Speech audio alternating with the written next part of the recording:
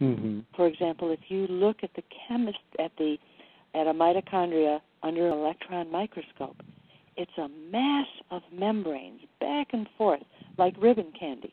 And that back and forth ribbon candy is analogous to a battery, the plates in a battery, because that's where the electrical current is created. Now, if you're on a drug like a statin to lower your cholesterol, as we showed in the cholesterol hoax, then that poisons the chemistry of making that electricity. It poisons it by starting with poisoning your manufacturing of coenzyme Q10.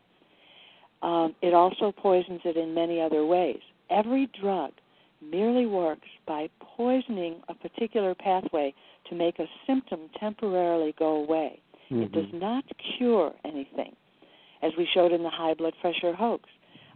Folks who have high blood pressure, a lot of times the first medication they're put on is a diuretic that lowers your blood pressure by getting rid of fluid. Sounds like basic 101 chemistry. Sounds pretty good, mm-hmm. except that diuretics cause the loss of magnesium as well as potassium.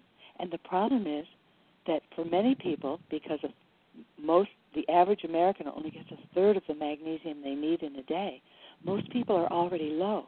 So when the drug lowers their magnesium even more, now they need another drug. So then they're put on something like Norvasc, a calcium channel blocker. Well, if you're reading the high blood pressure hoax, you see that what that does is it actually shrinks the brain away from the skull and rots the intellect within 5 years. Wow. MRI studies show that it actually causes the brain to shrink, as it should, because you have fixed nothing.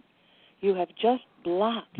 That's why all medications are anti-this, blockers, inhibitors, ACE inhibitors, beta blockers, antidepressants. Everything works merely by poisoning a pathway to make the symptom temporarily go away. And I say temporarily because every drug also uses up nutrients in the work of detoxification. Mm-hmm. Well, the person was already low in nutrients in order to get whatever disease they had. So now they're on a roll, and the sick get sicker quicker as soon as you start on even one medication. Mm-hmm.